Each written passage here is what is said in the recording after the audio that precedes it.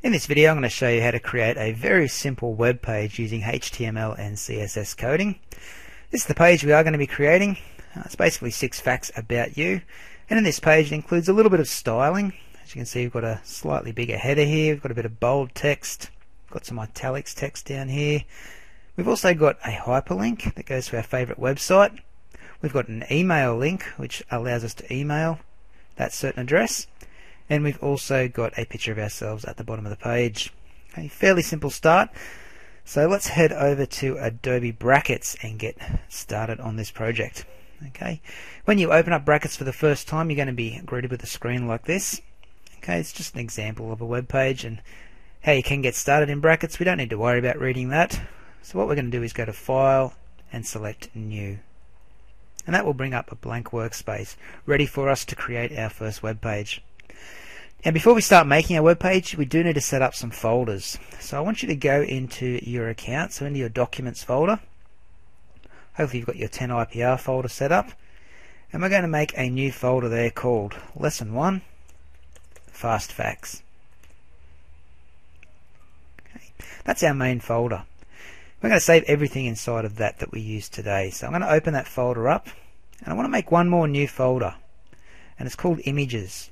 When making a website, it's always good to have an Images folder inside your main folder, and every picture you're using in your website should be saved into that Images folder. Okay, websites don't like it if you save pictures here, there and everywhere throughout your account. They need to be in the one location, and that is your Images folder.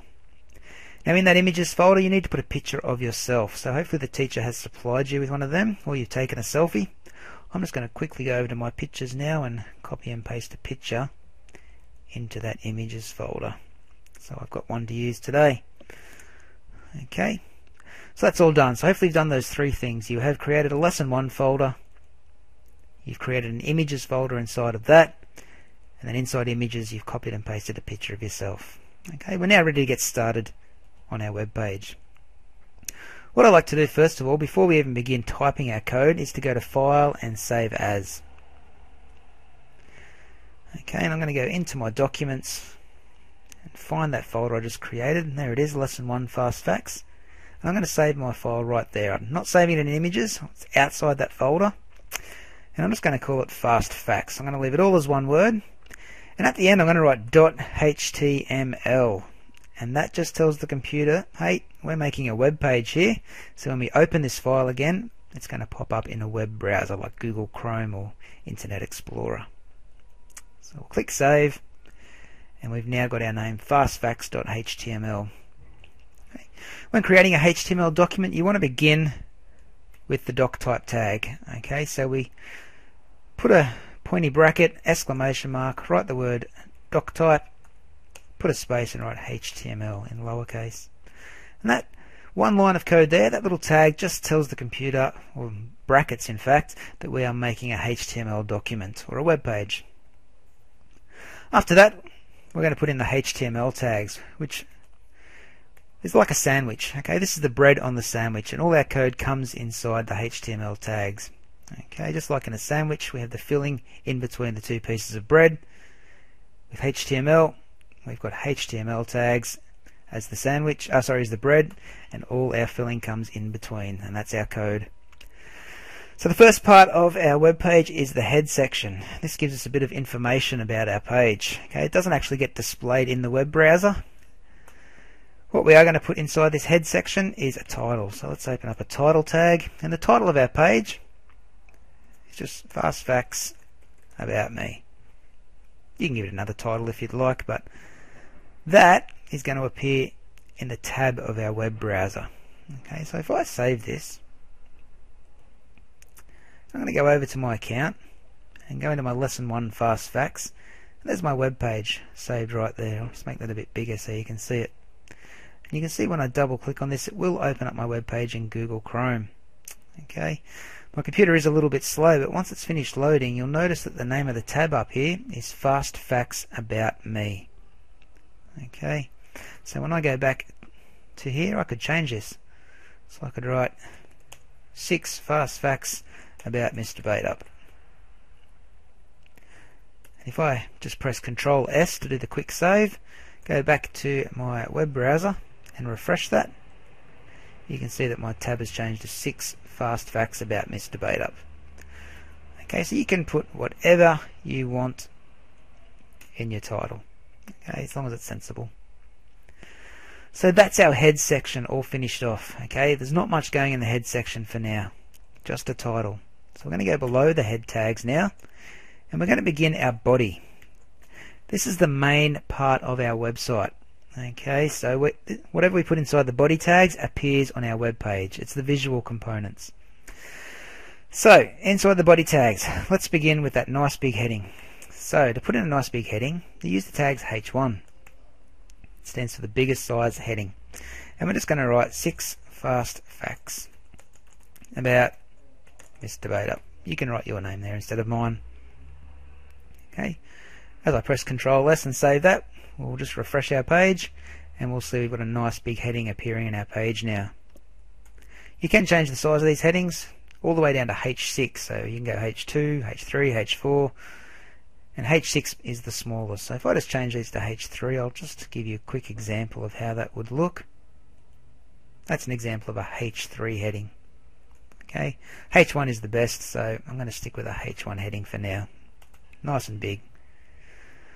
Hey, below that we're going to start putting in some random facts about ourselves. So we'll write my name is, and I'm just going to write my name. Now after I've written my name, I'll just go down to the next line here. And these P brackets I'm adding in, these P tags, just stand for a new paragraph. So each time you put in the letter P in a pair of pointy brackets, it makes a new paragraph on your page. And you'll see what I mean in just a moment. So I'm going to write something like my favourite colour is blue. I'll just add one more fast fact in here for the minute. My favourite food is chocolate.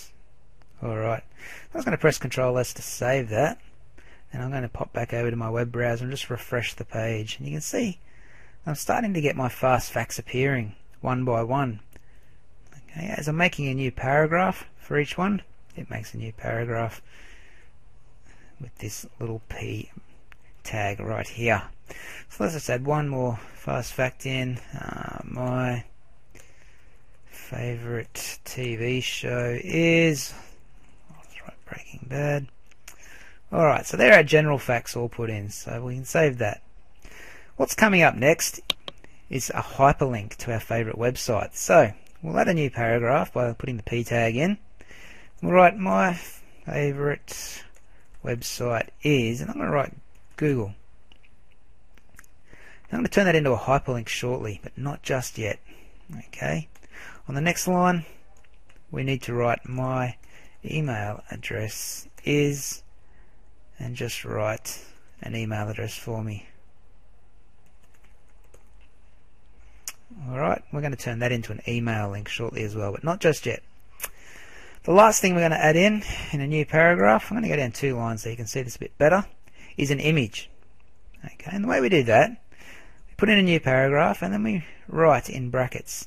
So in a new tag, IMG and then SRC. That stands for image source. And we write equals, and brackets will do the rest for you.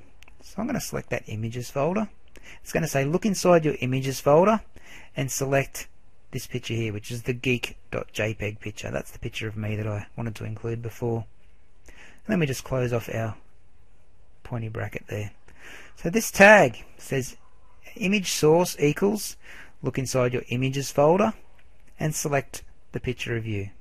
In my case it's the geek picture. Okay, so I'm going to save that and let's have a look at how our web page is looking now. So we've got all our facts in and we've got this image that's appeared at the bottom. It is quite large, so I'm going to have to resize that now. Quick way to resize it is by simply going inside this image tag just after the quotation marks and writing width equals, and you give it a width that you want it to be. I'm just going to write 200 pixels. Close the quotation marks. And I'm going to choose a height as well. So height equals, and in quotation marks, I'll make it a little bit longer. I'll write 300 pixels. And when I save that, I'll just go back and test it. Just refresh the page and you get a much smaller picture that fits in nicely. Alrighty, let's keep going. We'll get these links working now, I think. So, Google is our favorite website. We need to turn that word there, Google, into a hyperlink. So what we do is click just before the letter G. And we're going to open up a tag that's called A space href. Okay, and then we write equals, and in quotation marks we write the website we want our link to go to. So mine's http://www.google.com, and I'll close off my quotation mark, close off my pointy bracket. You'll notice this little A appears, and that's just closing our hyperlink off. What I'm going to do is delete that, and I'm going to put it after the word Google. So here's this little A here. So whatever comes inside this section, in this case it's the word Google, that's going to be our hyperlink. Alrighty, so when I press save, just Control S, I'll go back to the web browser and watch the word Google here. When I refresh the page, it will turn into a hyperlink. When I click on that, yes, my internet is a bit slow, so it's going to take a little while to load. That should take me to Google. Okay, and you can start to see Google loading now. So all's working well with that. Let's go back here, and this time we're going to make an email link. So this little section here that says my email at gmail.com, that's my email address. So I need to turn that into an email link, and we do it in a pretty similar way to what we just did above. So just before my email address, I'm going to open up a tag and write ahref, and then I do equals, and with quotation marks I'm going to write the word mail to. It's all one word. Then I'll do a colon, and I'm going to write my email address again. So my email at gmail.com.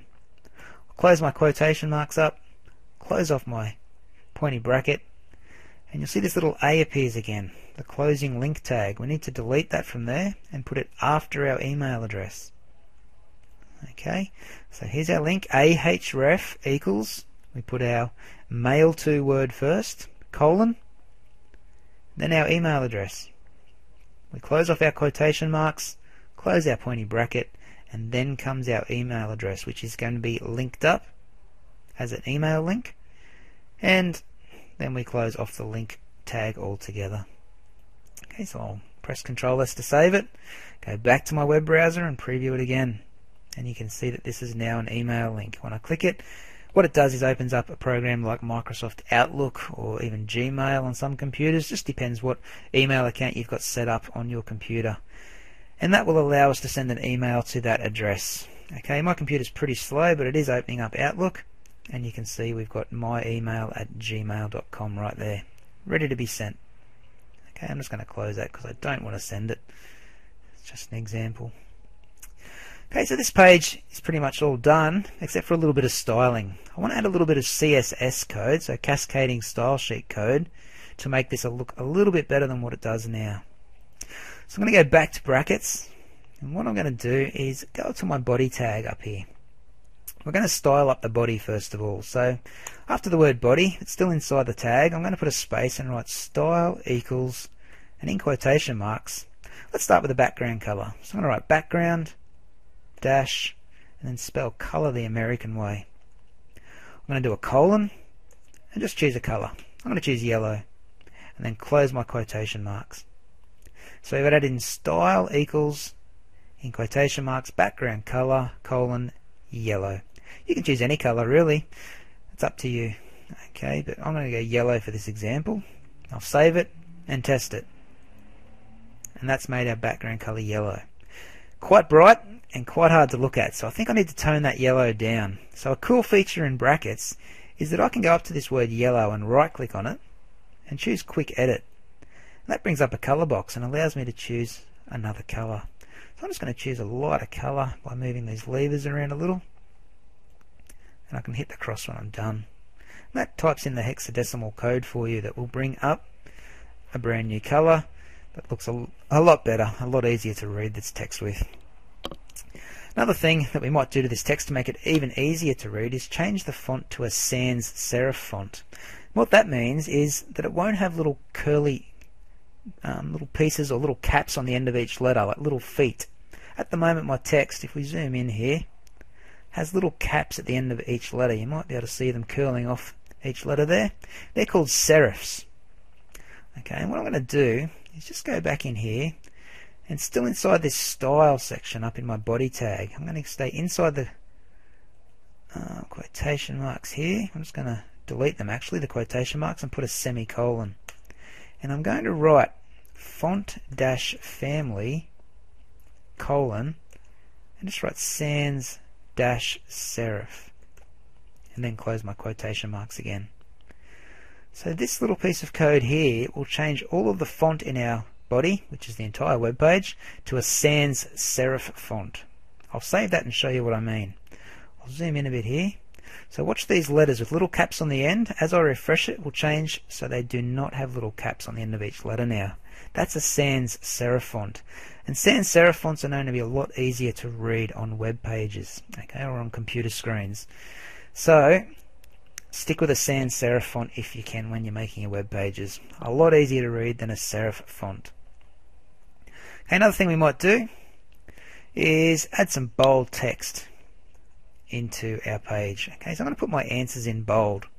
So in the first question it says my name is, and we've got Mr. Bateup. So I'm going to change that to have Mr. Bateup in bold. So just before Mr. Bateup I'm going to write the word strong inside a tag. Okay, I'm going to just delete that closing strong tag, and instead I'm going to put it after the word Mr. Bateup. So you can see Mr. Bateup now is surrounded by strong tags, and what that does is make our text bold. So I'm just going to do that by copying and pasting the strong tag and putting it before each answer in my 4 first questions. And I'll copy the closing strong tag and place it after each answer. Okay, so look at this last example. We've got Breaking Bad is my answer. Strong comes before it, and then it closes off after it. And that will make our answer bold. So I'll save that up and let's have a quick look at our answers now. You can see they've changed into bold text. Okay, it's looking really good. Something else we might be able to do is change the color of our heading up here. Okay, so what we can do here, instead of styling up the body, which affects everything on our web page, we can just style up the H1 tags, which just changes our heading. So I'm going to go inside the H1 tag here and write style equals, and in quotation marks I'll write color the American way, do a colon, I'll just select blue and close my quotation marks. And that little bit of code there, color blue, will change the color of our text to blue. So I'll save it again, give it a preview. Okay, don't really like that blue, so just go back and change it to another color. I might just go red. I'll save it, test it, there we go, we've got some red text. Hey, the last thing I'm going to show you now is with this hyperlink here. I'm going to show you how to open it up in a new tab at the top of your page. Okay, it's quite simple to do.